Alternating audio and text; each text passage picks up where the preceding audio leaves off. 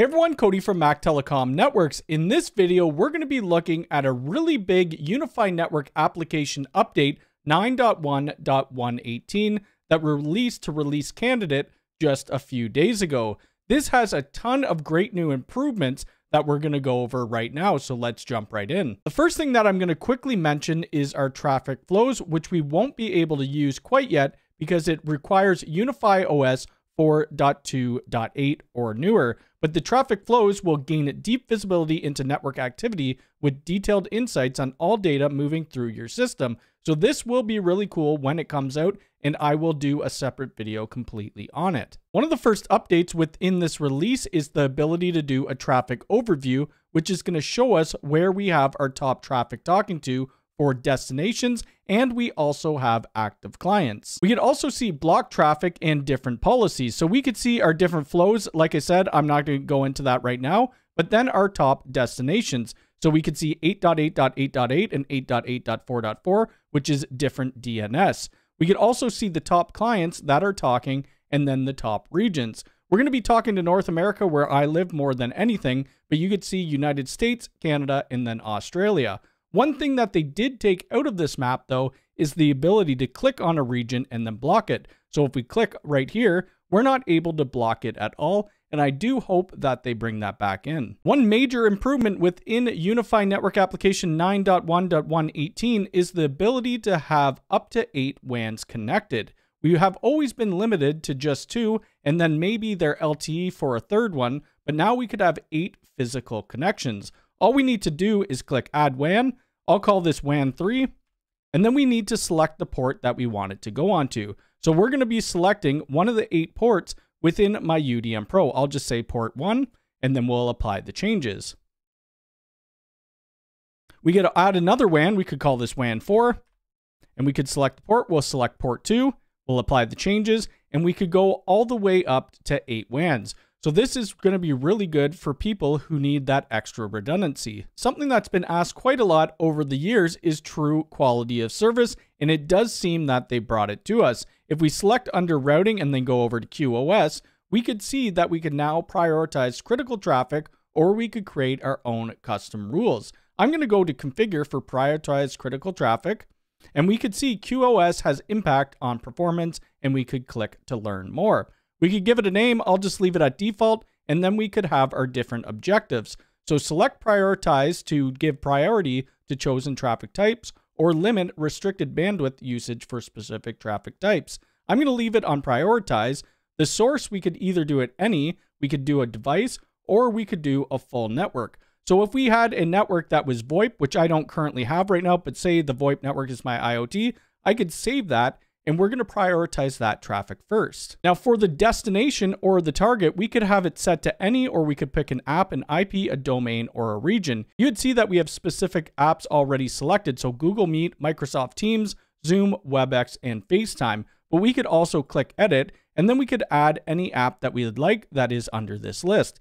I think this is a really great step in the right direction. With this update, there's also been some improvement to the port manager UX. We could see that I have my USW Pro HD PoE set up right here, and if we hover over one of the PoE ports, we could click on it now just to do a power cycle right from the side pane, which I really like. I could press proceed, and then that camera will go down and do a full-on power cycle. Clicking on Port Manager, we're going to see at the top we have my USW Pro, but if we hit the drop-down menu, we now have this SFP analyzer. This is going to show us everything we need to know about our SFP modules. You could see that I have one in critical, which is using a DAC cable. If we hover over it, we see no signal detected.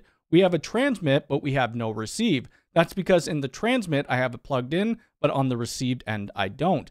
We could also see the native VLAN, the speed, the vendor, the serial, and then we could see the part number and the compliance. One other new feature within the port manager, we could now click on multiple different ports, and then we could rename them to whatever we want. This is very helpful if, say, we have 10 different ports and we want to name them all camera if they're going to be a camera port. Next up is the simplification under our VPN client and specifying the devices that we want to use, as well as the different content. So if we were setting up a VPN client, say we want to route through NordVPN, we could say that we have this device wizard, and we could either pick the device. So if I select a device, say the backyard fence, which is one of my cameras, we could do that, or we could select a full network. Selecting the full network, say the IoT, I always want to go through this NordVPN client.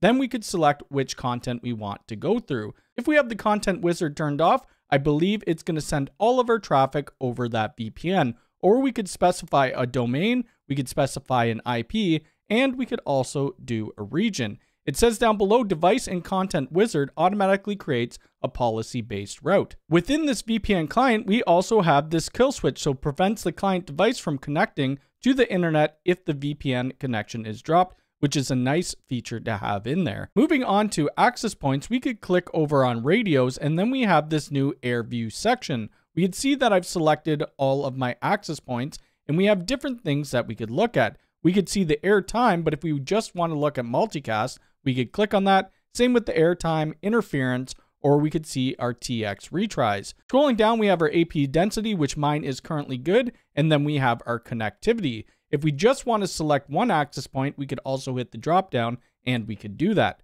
We could look by the 2.4, the 5, or we could see the 6 gigahertz. This next improvement may not seem like a big deal, but it really is. When we're designing Wi-Fi networks, we may not want to have all of our radios on. And in the past UniFi Network applications, there was no way to turn it off, but now there is.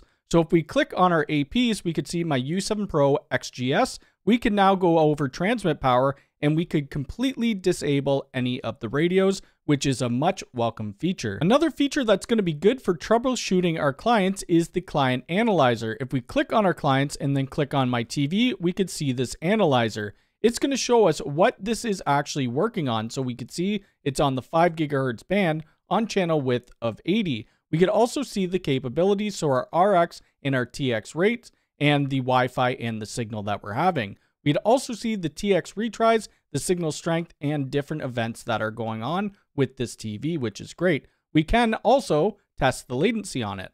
Something else that's new is for our PPSK, or private pre-shared keys. If we select it, we could now generate passwords, or we could upload the passwords with a CSV file. And this will make it really easy if we're doing large deployments. If we want to generate passwords, all we need to do is click generate password and then select if we want to do an existing or a new network. I'll select an existing and we'll say my IoT. Now we could have our password prefix. So the prefix adds a fixed set of characters to the start of every auto-generated password. And then we could select the password length, and we could do the complexity. So we have numeric, we have alphanumeric, and then we have complex.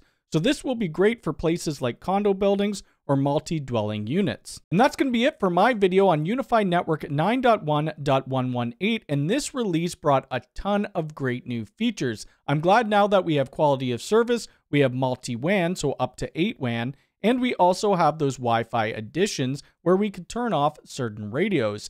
There is a whole bunch more in 9.1.118, and I will leave the release notes down below as I wasn't able to cover everything. If you have any questions about this video, leave it in the comments below. If you like this video, hit the thumbs up button. If you're new here, please subscribe and hit the bell icon. All right, thanks.